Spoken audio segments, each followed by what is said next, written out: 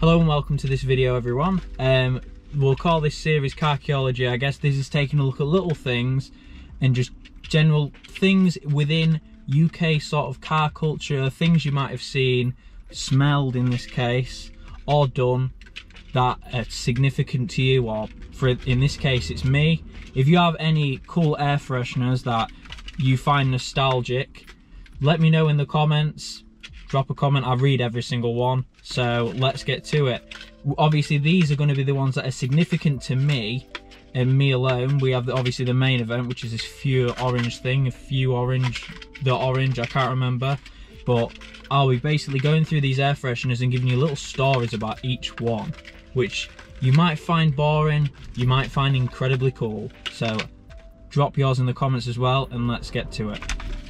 So the first one we have was when I was a very young boy, this Fue Orange thing. Now, this was originally made by, I think it was Polco, up until 2000, and then it was licensed by Pennzoil past the 2000. I think it hasn't been produced since about 2005. There are some copies out there, but nothing really does compare to the original thing. The ones that my friend's dad had were the big packet ones, which were from the 90s. There was some really old stock things. I think he got them from a cash and carry or something, but this is more with the time period of obviously when I was younger, because I'm what, 20 something. So these are fairly complicated for air fresheners as well. So the middle part is the actual air freshener piece, I assume. So let's get to actually unboxing this and taking a look. So there's the directions. First month of the removing from the display card, use the pin to, okay, so it's got two holes that we need to puncture, okay, and as you can see it is made by Pennzoil in Spain. So let's get this open. This cost me 20 quid. This cost me £20. So let's see how it goes.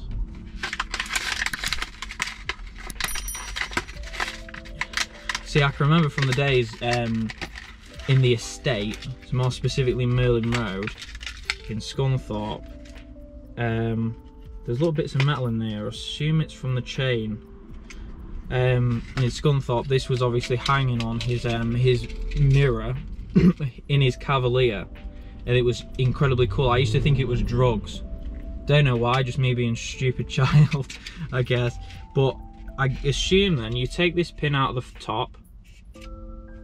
It's literally just a little pin, and then you pierce the top hole, which I'll get you a close up of. So you get that, and then you pierce this top hole. This is the first month. So, okay. We'll do that a few times. Right, so then we have to obviously return the pin to the top. If I can actually do it. There we go. And then there we go. So basically, I assume then we've basically punctured the first part of this. It doesn't really smell as much as I remember.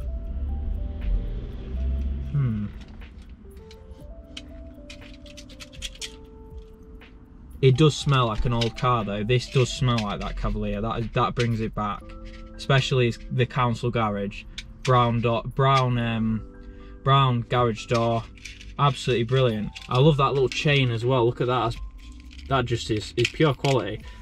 Of course, I don't know how much these cost new. There must have been a decent amount, I guess. Or could be a fairly normal amount. I imagine the same price as the weird link stuff we have now, so. God, these smell. It smells a little bit orangey, but it smells slightly musty. I can't just. The problem is with car air fresheners is you cannot describe the smells of half of them. But the place I would put this, and it will be going in this car, is I would probably see if I can locate it somewhere near here, because I kind of like having air fresheners hanging down here. That's sort of the cool thing we used to do when we just passed. We'd whack the air freshener on the thing so you couldn't see it, or we would do another thing which I'm going to get to later, which is quite ridiculous, but it was a big thing back in 2015 when I first passed. So this is a bit underwhelming actually. I must have not pierced the hole right, because it's got I mean, I could always clear the full thing, but yeah, weird.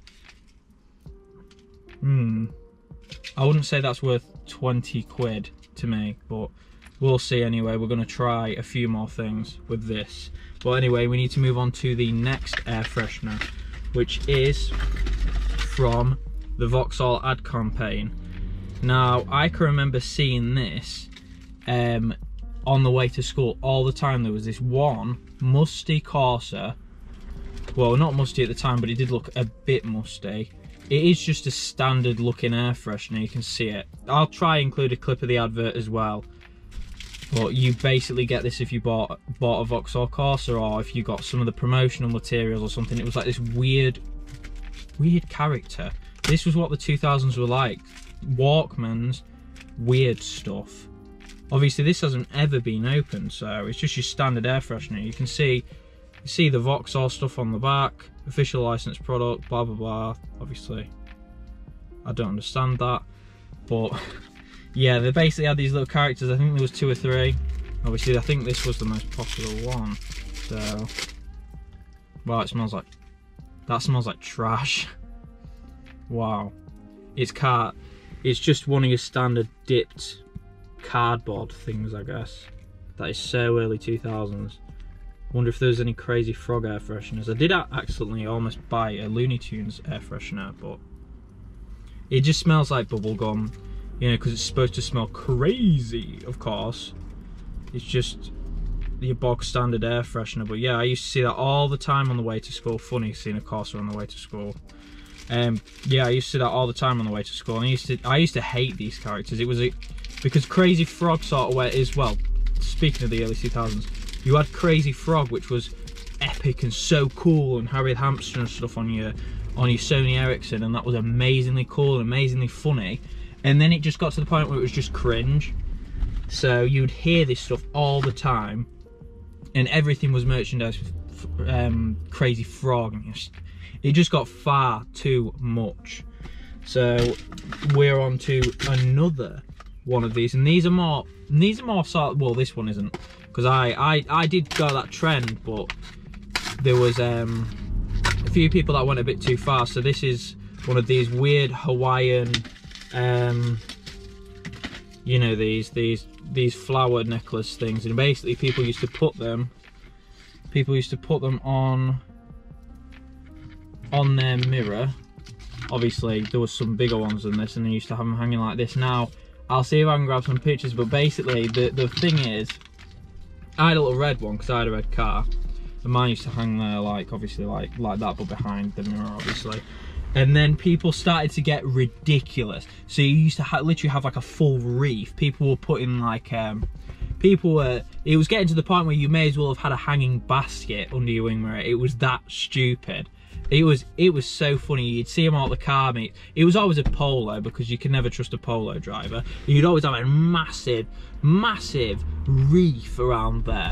There was I've seen less flowers at a funeral and at a wedding than there was on a Volkswagen Polo's rear view mirror in the early 2010s. I think it was about 2015 to 2017 that little trend lasted. There's a few hangers on, but yeah, if you're still doing that, I guess. Each your own. I wouldn't do it again. I never got big. We had one guy in college that had this huge thing. It was like a wreath. It was just magic. It was magic. That smells trash, by the way. Next one, this Yankee Candle air freshener. Now this one is, we're getting a bit personal to me now. So what my Fiat Punto T-Jet, I used to always call it by its full name, by the way. As we do with all first cars, we exaggerate. So it was a Fiat Grand Punto T-Jet 120 Sporting. That was its full name. So we had, I had these in my vents. They're quite pungent for like the first 5 minutes when you turn when you turn your vents on. And then after that, it's just a bit of a mess, really. It doesn't really smell that much. I used to take them out and just used to smell them just to get my money's worth. We'd be sat in McDonald's car park and I'll be sniffing these air fresheners. But simple stuff, really. You just get them, whack them in your vents, turn your vent on, You put your air on, it blasts all the stuff at you, and it smells like this for 5 minutes. Obviously this would then wear down, but yeah, I can remember way back when I was 18. Obviously I'd just passed and I was driving like a lunatic. It was so funny because you'd be sat around in a car park and everyone else would have these really cool air fresheners out. You'd have people would have what do you call them? Is it the jelly bean ones? It's called like, it's not Jelly Belly, is it? I'm thinking that video off Facebook. It's like a jelly bean air freshener. Everyone will have them. A friend of mine at the time was collecting those air fresheners as well. He had tons, and there was this one guy, he was king of Morrison's. He had like about 20, all the different ones. Some he had twice, of course, because there isn't 20 different scents. But yeah, that was wicked. But I can remember we used to go urban exploring, so we'd be in like, I don't know, like Camelot theme park way back when it was in its heyday, or St. John's Asylum in Lincoln when it was in its heyday, and then of urban exploring, I mean, not its heyday of being an asylum. That would be a bit questionable for me to be there then. But we used to go to all these places, and the one comfort, the thing I loved, was when we'd get into my car at 1 o'clock in the morning or 12 o'clock at night, I'd turn my vents on because I had dual zone climate control, and it was better than my friend Saxo at the time, because that you used to just turn that on and it smelled like, you know, it's cheap air fresheners that you get from the whatchamacallit, the what is it, the car washes, those car washes where they do your car for a £5 and sand it down, basically scratch all your paint off. Yeah, he used to have them. It used to stink. I used to hate his car every time we went in that. But when we used to get in my car, we used to have our lovely Yankee candles, and you turn it on first thing, that because that punter is really weird, the air conditioner would blast up and then go down straight away, because obviously it was climate control, so it was trying to get the temperature. And you have this wonderful Yankee candle. I think it was midnight. It was like black midnight, something like that, or I'd have the cherry one because my car was red. Yeah, you would have this wonderful smell, and that's the one thing I would look forward to, is you'd come out of a musty place like Camelot, Kesteven, St. John's. I can't even remember after these. You know, all these places, and you'd have that wonderful Yankee candle smell. It was amazing. It was so comforting to know you came back to this. So this is easily one of my favourite air fresheners, even though it doesn't last 5 minutes. So that's that one. Now this is obviously the final air freshener. This is a Little Trees Black Ice. Now with this one, my main memory of this was when I used to own a business when I was about 18 up until I was about 21, 22. Yeah, 22. So I used to own a business with repairing old computers, old Macintoshes. So you'd have a Macintosh Plus, a Macintosh SE, etc, etc. And I used to own a business doing that. Now I wanted to be taken very seriously because I was a young businessman at the time, of course.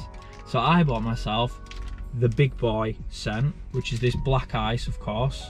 I wanted it to be taken extremely seriously by everybody that I came into contact with, especially if they sat in my car. So the big boy scent, I had my All Saints coat, I had my Mercedes A-Class, AMG line, A180D, whatever it was, and I had this. This was the smell of the serious man. I've never, I even got to the point where I used to put it in my pocket so it would smell. I used to think these were deadly serious. They just smell. I can't remember what it smells like actually. Let's take a whiff. I was gonna get the original one, but that's not personal to me. I don't really care. It smells like weird. Someone actually, someone whose car I used to go in a lot when I was a kid, his car, it used to smell like this, but he never had his air conditioning on, he never put his blowers on, he never had his windows down. So it was this, but this to me, I smell it and I instantly start sweating. Don't know why, like, but yeah, it's just one of them things, I guess. So I hope you enjoyed this. It's just sort of a trip down memory lane, if you will. That the orange air freshener is smelling a bit, I guess. I'm gonna try attack this a bit more.